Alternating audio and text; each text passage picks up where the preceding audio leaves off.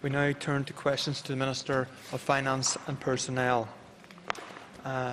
Mr Michael Copeland is not in his place. I should advise members that questions 6 and 8 have been withdrawn.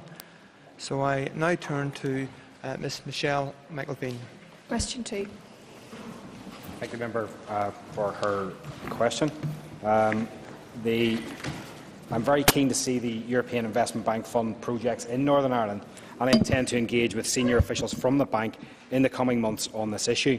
I also met with the European Investment Bank and the University of Ulster last year in relation to the Jordanstown campus relocation to Belfast City Centre. As the member may be aware, the university has been in intensive negotiations with the European Investment Bank over recent months, and I understand that these discussions are progressing positively. I call Michelle McElveen. Thank you, Mr Deputy Speaker, and obviously thank the Minister for his response. Further to that, could I ask for his assessment of the role that the European Investment Bank can play in local investment?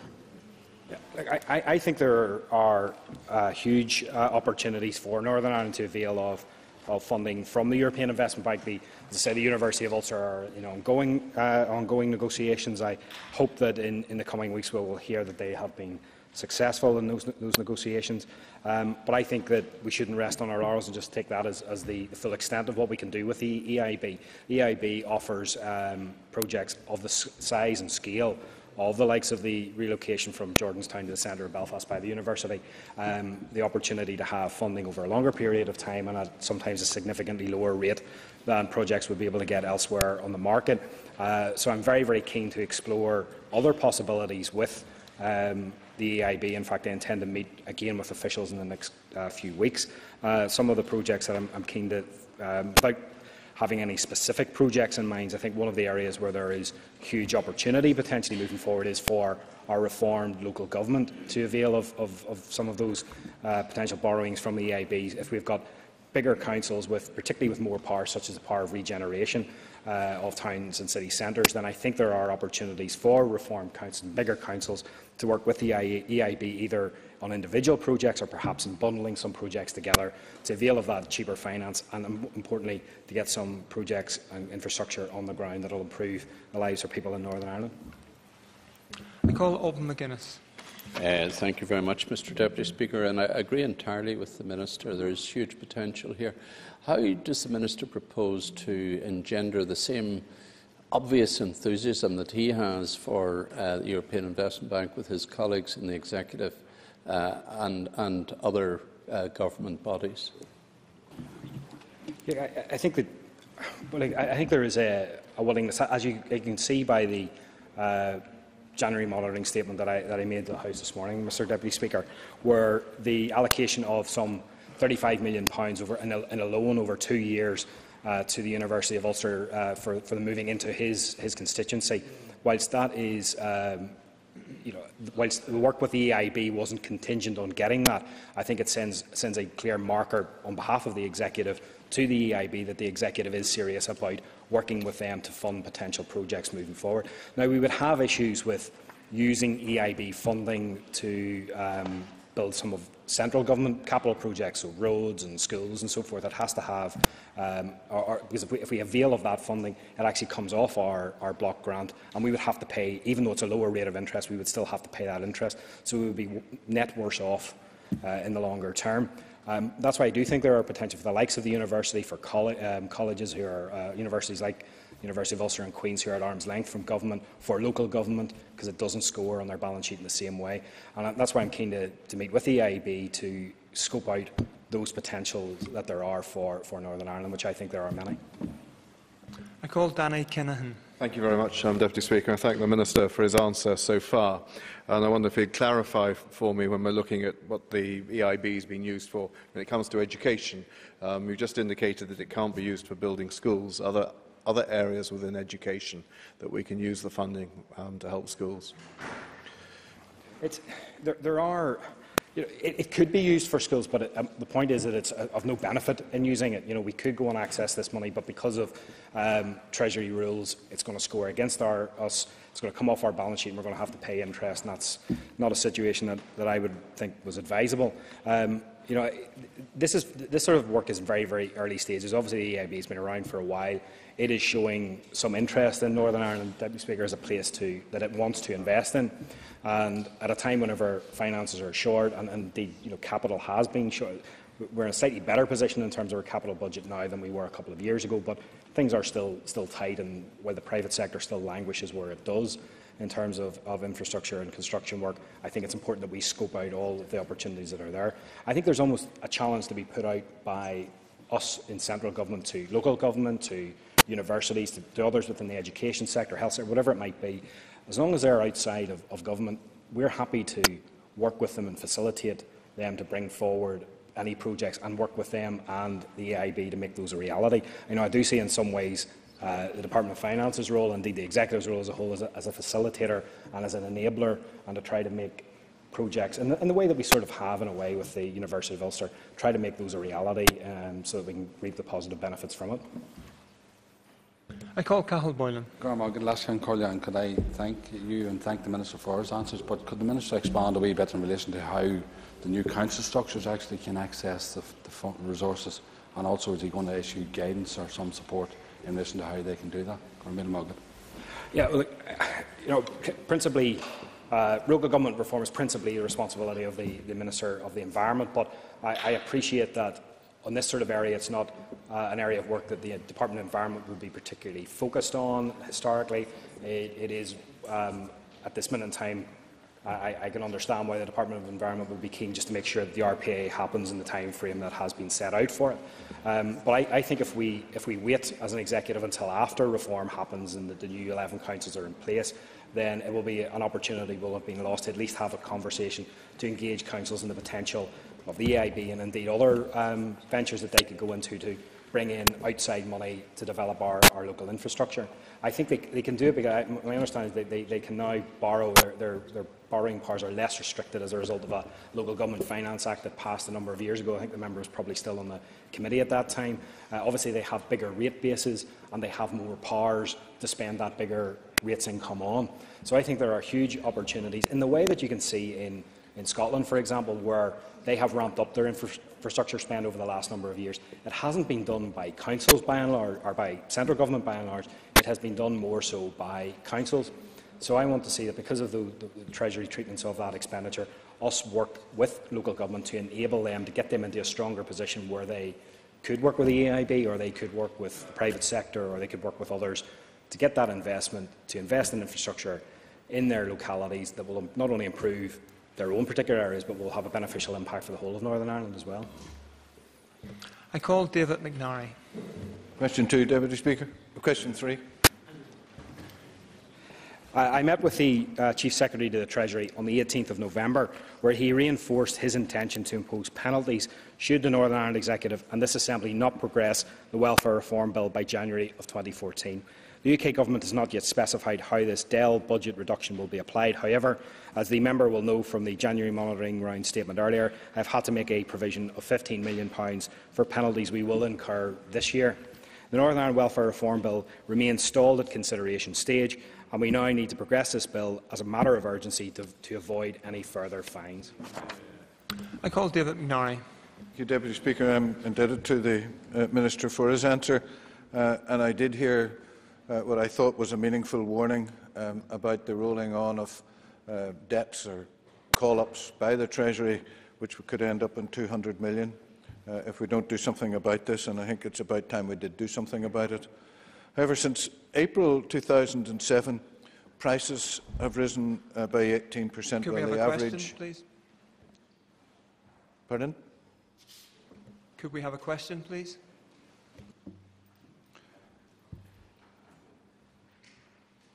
Can I repeat, Deputy Speaker, where I was in the middle of a question? Could I have a question, please, shortly, or we will move on?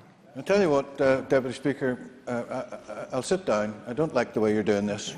Okay.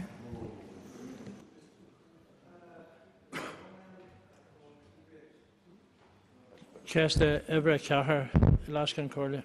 Question 4. Right, okay. not sure what quite happened there, but with your permission, I'm not sure whether we'll get it or not, but with your permission, Deputy Speaker, I would like to answer questions 4 and 12 together. I'm currently in the process of meeting with the local banks as part of the ongoing series of ongoing discussions I have along with the Enterprise Minister. Earlier this month, I met separately with Bank of Ireland, Barclays, Danske Bank, First Trust, HSBC and Santander. I am due to meet Ulster Bank next month. I discussed a broad range of issues with each of them, including trends in lending, their overall performance, restructuring and the use of national lending initiatives. The Enterprise Minister and I have also met bank representatives on the Agri-Food Loan Fund initiative. I have spoken on a number of occasions to Ulster Bank management about the interruptions to their service because of IT failures, and I have also regularly engaged with the senior management of the banks at other times and events on specific issues over the past 6 months, as indeed have my officials. I call Mickey Brady. I thank the Minister for his answer. The Minister is aware that SMEs are the key to economic growth in our local economy. Does the Minister agree that there remains suspect dealings between the banks and SMEs, and has he any confidence that the banks will not engage in any such future activities in 2014? Deputy Speaker, thank the member for his question. I agree that we are sometimes very focused on attracting big-name companies into Northern Ireland to create jobs. That's very much part of our economic strategy. But I agree with him entirely that it is going to be the recovery in small and medium-sized enterprises, which account for such a large section of our economy, where we will really start to see the recovery creep back, and we will start to see employment increase as well as economic growth happen. I think, depending on who you talk to and when you talk to them and what circumstances are in, you get entirely different stories about whether whether the banks are doing a good job or the banks are doing a bad job. I think it does very much depend on the particular circumstances of the customer who goes in and asks and when they go for that. We get, as the member will be aware, we get some very headline figures from the British Bankers Association about lending, and whilst that had shown over from 2010 when we started getting the figures a downward trend in lending, it was interesting and I think positive that in the first 2 quarters of 2013 there was an increase in new lending, and that also was reflected in an increase in the average loan value over the past 3 years. And in the engagements that we're having with banks, they are repeating what they actually repeated at the Westminster Select Committee evidence by 2 of them a couple of weeks ago, where they said that the issue is now for them much less about supply of funding. It's actually about demand coming in through the door. Now, we could rehearse why that might be the responsibility on the part of the banks as to why people aren't coming in and whether there's a fear about coming in. I am aware of some of the concerns that have been expressed by individual businesses about the treatment that they have had with banks. And what I can say is if anybody has any evidence of bad treatment and they think that my offices can help to assist them in any way with the banks, I'm more than happy to help. I call Brenda Hale. Thank you, Mr Deputy Speaker, and I thank the Minister for his answer there. But can the Minister tell me what discussions he has had locally with the Ulster Bank, the RBS and the appropriate Treasury Minister to ascertain what can be done to prevent more companies being forced out of business by the seizing of assets and the calling in of loans? Yeah, thank the member for a question. It's a very, very good question and very, very timely, very, very pertinent question, and it is something which has perhaps come. There was always Mr Brady sort of alluded to this as well in his question. This has been an issue that has kind of been rumbling on really since the start of the crisis, and evidence, albeit anecdotal, coming forward from various companies of what they might describe as sharp practice from some of the banks who were, seizing their assets, putting them out of business in order to repair their own balance sheet. Now, I think I would add that is anecdotal. We get some of that evidence comes through the department. It is hard for us to assess whether it is true or accurate or not because we don't have a full view of everything. Lawrence Tomlinson, as a member of We Were, carried out a review on behalf of the Business Secretary, Vince Cable. It so happens that I'm meeting with him tomorrow, actually. And since his report was published, and before setting up this meeting, we have had some people who have raised some particular concerns about the practice the banks had with them. I've passed that all on to the appropriate peer, and there are various inquiries going on following on from Lawrence Tomlinson's report, and I'm going to engage him tomorrow on how we can feed any Northern Ireland evidence into that. And as I said to Mr Brady, if individual members or those outside have evidence of so-called sharp practice, I'm more than happy to channel that on anonymously through the appropriate authorities. I call Patsy McGlone. Thank you, Mr Deputy Speaker, and I thank the Minister for his comprehensive answers. Could I ask the Minister if he could give us an update, give the House an update on the key themes of any submission or engagement that he has had with the Northern Ireland Select Affairs Inquiry into banking here in the North, please? Deputy Speaker, thank the member for his question. I gave evidence to the inquiry just before Christmas. I'm sure if the member wants to sit and listen to me talking for an hour and a half, I'm sure it's available on the internet. Just a potted history he wants. I very much welcomed the inquiry that they have initiated. I think it's timely as well. In fact, it's probably overdue in many respects, and I think this is probably something that we would all agree that there hasn't been sufficient attention at a national government level on the particular banking problems that we have in Northern Ireland. I think there has been a sort of a belief that the problems that have affected banking and lending to small businesses in particular in Great Britain are exactly the same as the problems that we have here. And the member will be aware that our problems have been very much different from mainland Britain. Not entirely different, but very different in terms of it's been much more of an issue of risk caused by the property overhang. So in that sense, it's actually, I think I said this in my evidence, more of an Irish problem that we have rather than a British problem. So I welcome the engagement that they had. There was a good discussion back and forward about some of the solutions, some concentration, as you might expect, on RBS and some possible solutions to that situation and indeed banking in general. So I welcome the fact that they are focusing at Westminster on this issue. I look forward to the report going. In fact, I think there's still more evidence, particularly from our local banks, to feed into that. And I hope that it will be, along with other work like the Joint Ministerial Task Force, which Arlene Foster and I are engaged on with Treasury Ministers and Business Department Ministers and our Secretary of State. I think it just adds up into a renewed focus on banking and the need to get lending out into the community, because I'm sure the member would agree, as we see signs of recovery creeping into the economy, we need our banks to start functioning properly again, getting much-needed lending out to businesses who are really about to grow again and start to employ people so we can get things moving. I call Kieran McCarthy. Mr Deputy Speaker, and I welcome the Minister's statement and commitment. The small and medium-sized businesses is the backbone of our local economy, and we know the difficulties that they've had over recent times. And despite all the good intentions of the Minister, please? The problem still exists. Has the Minister explored any possibility with the local credit unions in Northern Ireland to see if a business credit union could be established to assist and to get over the hump that we are at the moment experiencing with banks? Deputy Speaker, thank the member for his question. It was actually the whole issue of credit unions did come up in the evidence that I gave to the Northern Ireland Select Committee on the back of a question from one of the members of the committee. And I think credit unions have played traditionally a very good role in Northern Ireland. They have a much better penetration into the market here in Northern Ireland than they do in Great Britain. And I can recall that a couple of years ago legislation was changed so that regulation of the credit unions rested not with the relevant department here, which is DETI, but actually rested with the Financial Services Authority, which is now the Financial Conduct Authority. So I think there is potential for them to expand their scope, particularly on personal lending. Whether business lending is something that they want to get into, much beyond what they sort of do at the minute on a small level, I'm not sure. I haven't had any formal engagement, but I would certainly welcome engagement from them, as I would from anybody who wants to get into the Northern Ireland market to help, whether it be on personal banking side, people want to get mortgages, or whether it's business lending.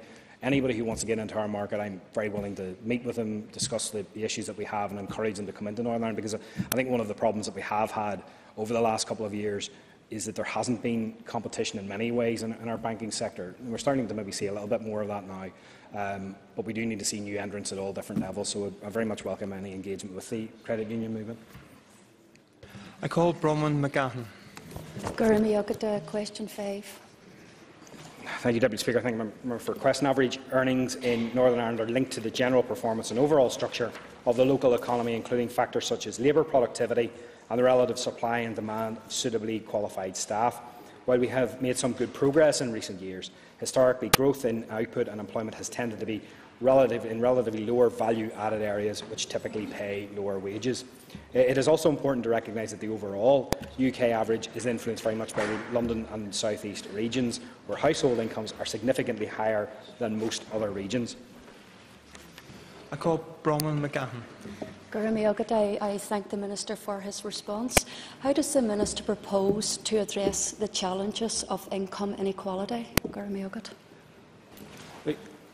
This is a problem that Northern Ireland has faced for a number of years and isn't going to be very simply or very easily resolved by me or indeed by anybody within any minister within the executive. And I think we have most economies, and the member's question talks about an imbalance between Great Britain and the rest of the United Kingdom, principally Great Britain and Northern Ireland. That's an imbalance which does tend to happen, Deputy Speaker, in most economies. So even if you look south of the border, you would see incomes and disposable household incomes higher, say, in Dublin than it would be in the west of Ireland or Donegal or somewhere like that. Over the 2007 to 11 period, the average disposable household income has increased year on year in Northern Ireland.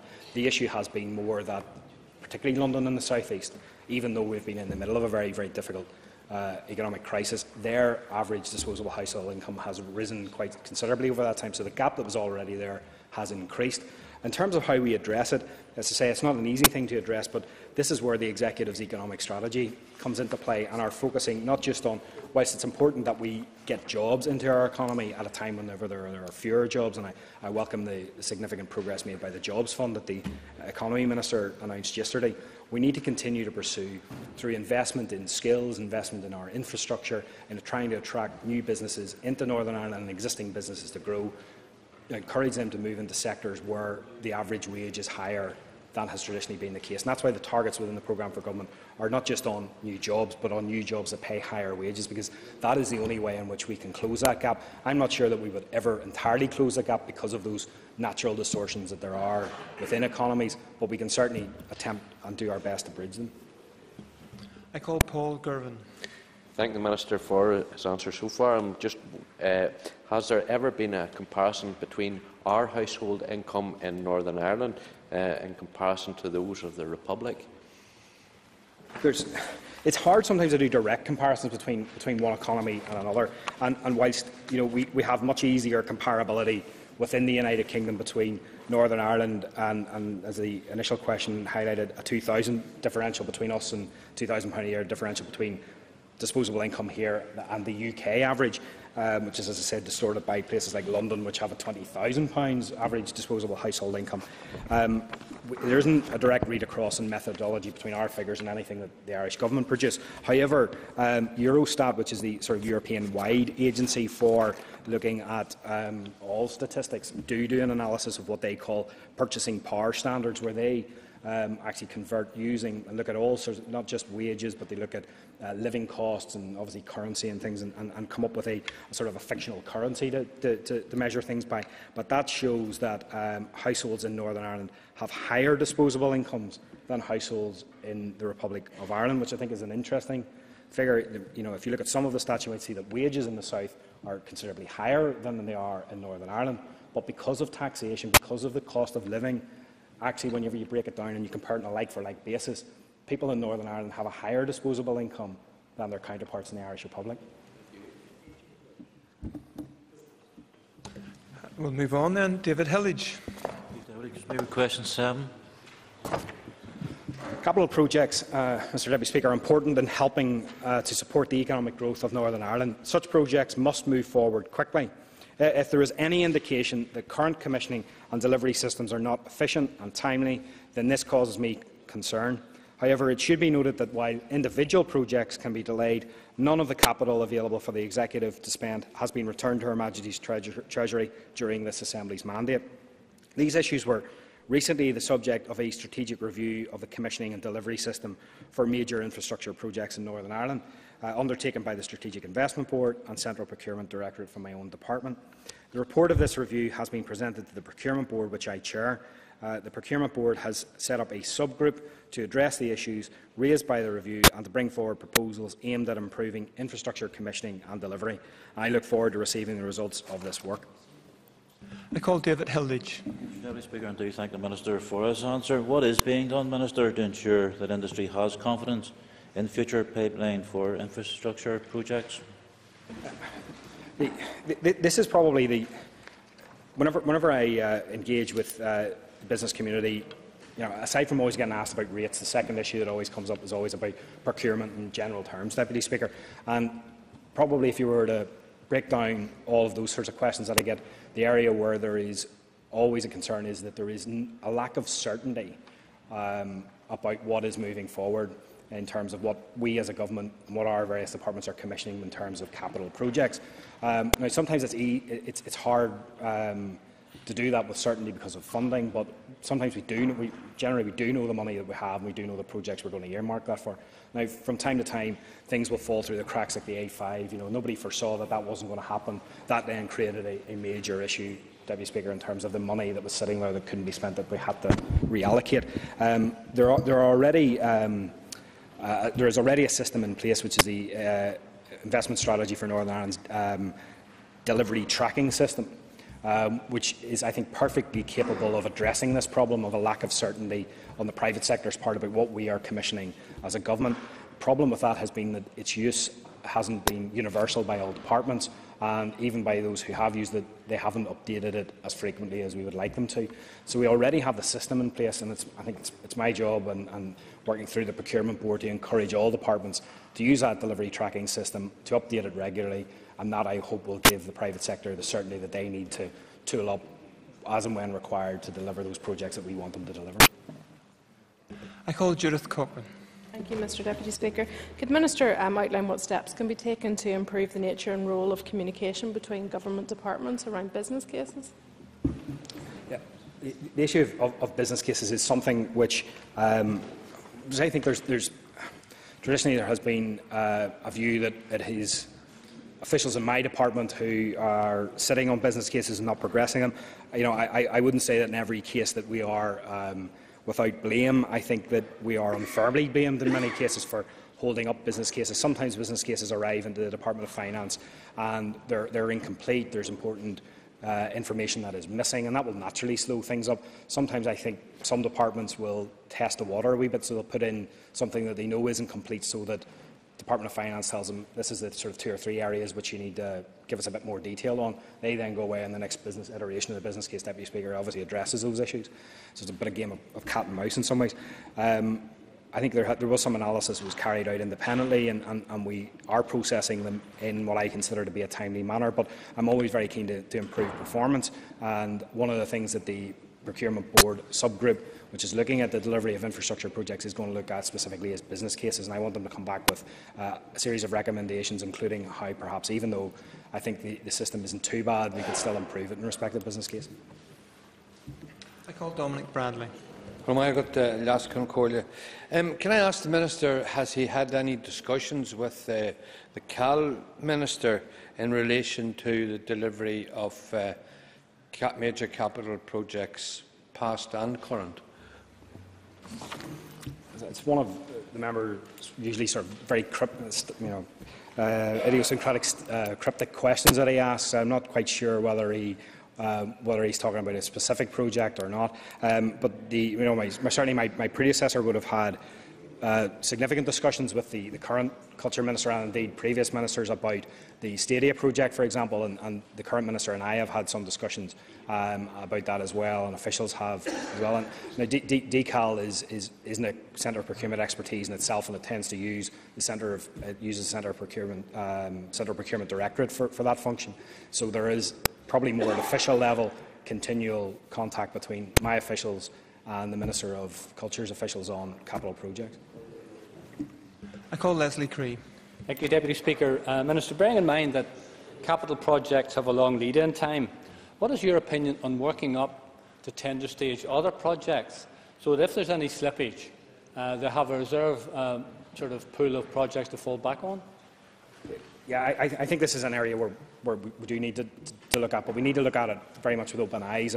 I agree with the member. I think if you take the A5 as a situation, we had to sort of step back, have a discussion, what projects were ready to go, what weren't ready to go, and that meant that, and I think we were able to fund some exceptionally good projects with the money that was released from the A5 not moving forward.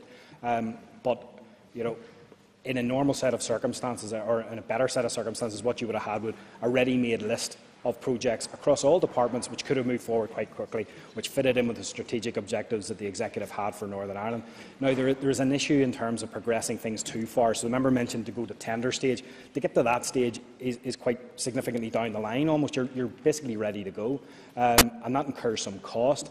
It raises expectations within localities. So if we take a hospital project or a roads project through to that stage, people might expect it to happen very quickly, and then the money mightn't arrive, and it could be further few years before it happens. So we need to balance those sorts of things out with, I think, the sound and sensible management of a capital budget. But it's certainly something that I would like to see coming forward as a part of this review, that we are looking at, how could we prioritise much better as many projects as we possibly can.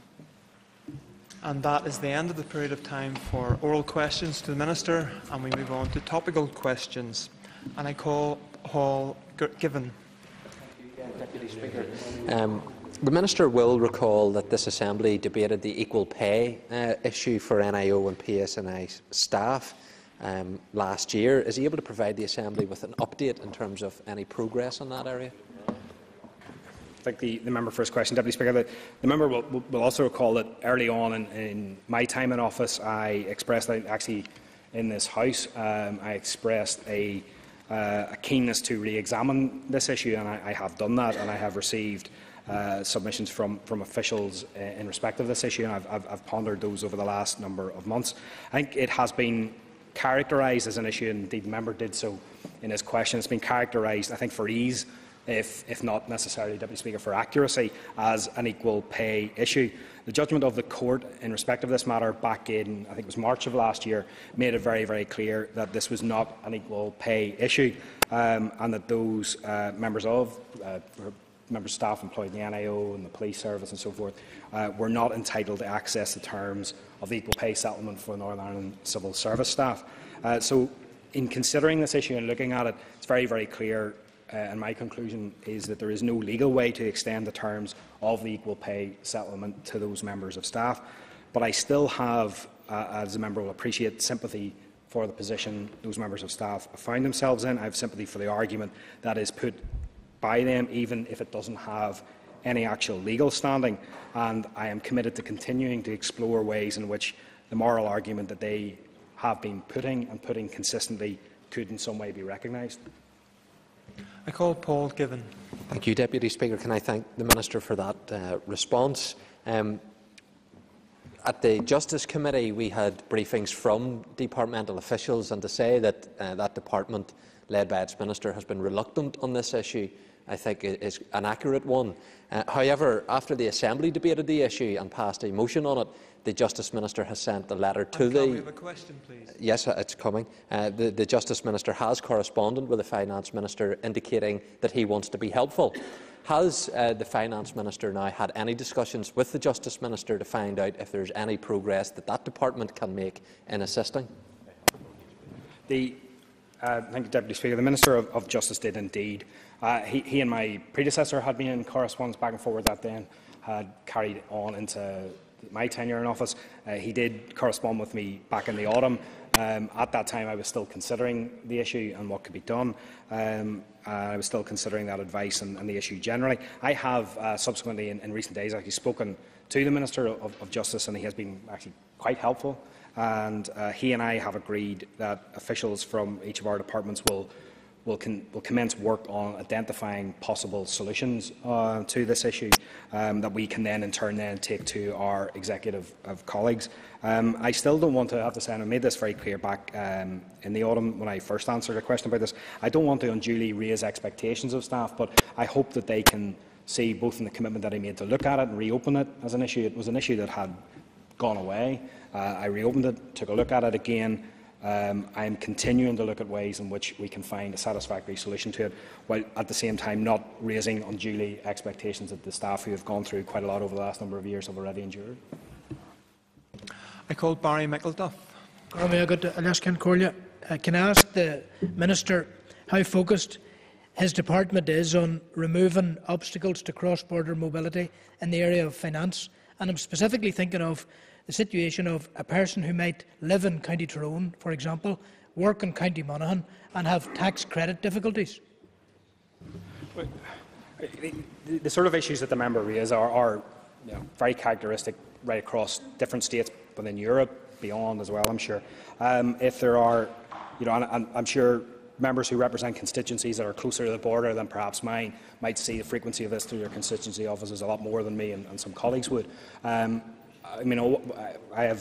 If somebody finds themselves in a predicament where, because of living in one jurisdiction but working in another, that they fall foul of the system in some way, if there's anything that I or my department can do, my doors are open to offer any assistance to anybody that might require it.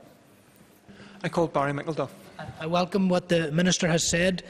One suggestion I might put to the Minister and invite his comment is that perhaps he could work closely with the Enterprise, Trade and Investment Minister on properly resourcing the independent advice network in areas like Enniskillen, Strabane, Omagh and Newry, where there is a proliferation of these issues coming forward.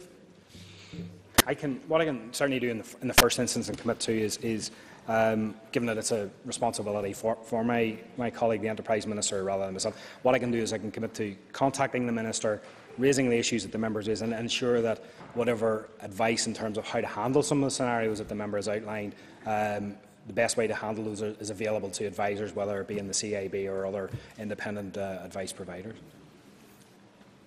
I call Danny Kinahan. Thank you very much, Deputy Speaker.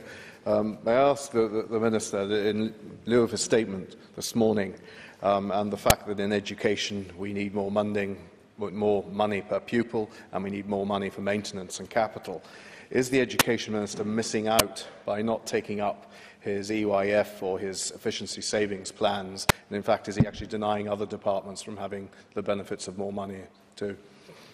Well, thank the member for his question. There's sort of a conflation of two issues, and let me try to separate them if I can. In respect of EYF scheme, which was mentioned, in fact I explicitly mentioned it during my statement earlier this morning, that was something that was started in 2011-2012 after the broader EYF scheme that the executive had disappeared. It started with an opening balance of some £56.7 million, and under the terms of the scheme, the Department of Education bid £20.5 million in June monitoring in 11-12, and that was agreed. In January of that year, then they had a reduced requirement of 10.5. So the number has been coming down. That is, and then this year there was. My information is that there was as many drawdowns from that scheme as there was money being put back into it. The system was put there to allow for the sensible management. As I think we'd all, anybody who's particularly had been on a board of governors in the past, Deputy Speaker, or may still be, had seen that schools sometimes, like the capital budget that the central government operates, sometimes will want to commit the expenditure but can't quite do that, and it was a better way to manage some expenditure that they might make within their schools. So it is a good scheme and it has worked, and we haven't had any issues or any problems with it. Whether or not the Minister is availing of it properly, I think it's more a matter for the schools and whether they're availing of it properly, and perhaps schools aren't wanting to commit to certain types of expenditure because of other problems that they're having at the minute. So, I think it's perhaps worth some of my officials pursuing it a little bit further, and whether the scheme needs to be tidied up or in terms of the Minister of Education's failure to participate in savings delivery plan process. It is disappointing that didn't start at the beginning of this budget, and I think that whilst the Minister may, and I can't speak for them, I certainly wouldn't even dare try to speak for the Minister of Education for a whole host of reasons. There are, I think his lack of participation gives, whether he's administering his budget properly or not, it fails to give the member and other colleagues the proper insight into what he is spending his money on. I call Danny Kinahan. Thank you very much. And if I may stay with education, we had announcements on shared education campuses. Is this money that is being planned from OFM, DFM, or is this a separate sort of solo run of funding from within the education? Where do we sit on that? Deputy Speaker, thank the member for his follow-up question. The member might recall that as part of the economic pact agreed between the executive and the Prime Minister back in June of last year, that we were allowed to draw down additional RRI borrowing of, I think, £100 million over the next 2 years, and as long as they were specifically for shared education, shared housing projects. Only one has been able to go forward so far, Deputy Speaker, and that's the Lissanelli project. I understand that there are other projects being worked up, particularly in the area of housing. And what I understand, and again I wouldn't wish to speak for the Minister of Education, what I understand is his call for schemes to come forward is to take up that funding that is available from Treasury, which we have asked for, and we'd be unfortunate if we don't have schemes to take up that funding after having asked the Treasury for it in the first place. Raymond McCartney is not in his place. I call Fergal McKinney. Thank you, Mr Deputy Speaker. And can I return to an issue that we discussed this morning, and in terms of the 30 million for the Health Department? Would the Minister accept that up to 20 million of the 30 million allocation could go to clinical negligence? And in the context of that 30 million, would the Minister accept that rather than reducing pressures, clinical negligence is increasing pressure on frontline services? Clinical negligence is something that is an unfortunate reality. There has been quite a number of cases have built up and developed up over the last number of years. They are starting to crystallise in terms of because of actions taken by the court, and that is then putting pressure on the Ministers of Health's budget. Now, the money that has been allocated to the Minister through the January monitoring round is principally for frontline services, so the stuff that I outlined to the member this morning, in fact, that he raised with me, the likes of the pressures that are A&E are facing, winter pressures, pressures on elective surgery, and so on and so forth, and indeed right into the care side of the budget as well. But I would make this point: the Minister of Health does face pressures in respect of clinical negligence, and they've been well outlined in the past. He is having to mop up those problems as they crystallise. If we don't, the point I would make to the member, which I think he perhaps missed earlier, is that if the Minister spends some of his allocation on clinical negligence, whilst it isn't as desirable perhaps as it might be to bring forward additional care or support or operations or whatever it might be, if he doesn't pay them and settle them this year, then he faces there's an opportunity cost elsewhere in the system for not having done it. So the effect is the same. It is still going to hit frontline services whether he pays that money or not out of the allocation that he has received. I call Fergal McKinney. Thank you, Mr Deputy Speaker. But given the vast sums of money involved, what is the Minister and the Health Department together going to do to tackle the issue of clinical negligence and its implications? This is a matter principally for the Minister of Health in terms of how he is dealing with clinical negligence. It is not for. I'm sure his party colleague, the Department of Environment, as much as I might like to interfere in the Department of the Environment's business, I can't tell the Minister of Health how he should deal with clinical negligence. I imagine that the Minister of Health doesn't want to see any clinical negligence cases. He wants to ensure that the highest standards of care and health and support are given.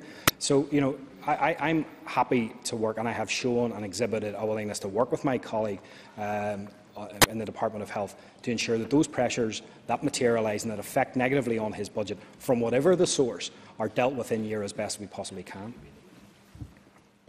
I call McGee Brady. I got the last Concordia. Could I ask the Minister for his assessment of the impact on economic growth of static wage levels and rising household costs? I think we are starting to see, I think, positively, some movement in the economy, and I think the member would agree that we have started to see, particularly over the last few months and even into the first few weeks, with the odd exception, positive news on the economic front. I was surprised to see, positively surprised to see the Danske Bank Consumer Confidence Survey showing its highest levels on record. So that's a positive sign that the economy is moving forward. But I think we will see on the uneven economic growth, we will see good news and we will see some bad news. And I do think that, and I've expressed this publicly before, that I think that the last place in which we will start to experience recovery is in people's confidence and in people's pockets. And one of the ways in which many, particularly businesses, and indeed even the public sector as well, has tried to address the pressures that we have been under, is to look at wage levels and try to keep those under control. Now, obviously, that will, we would hope, rise as the economy improves. Indeed, I noted the comments from the Chancellor last week that he is in favour of an above-inflation increase in the minimum wage, which the member might suggest that the minimum wage is too low anyway, but I think it's at least heading in a positive direction. I think that it will hopefully follow from economic growth that wage levels and household, and in terms of household overheads, I think we all accept that there is continued pressure on that front, and that, again, we may not see a lot of positivity in that area, even if the economy is growing. I call McGee Brady.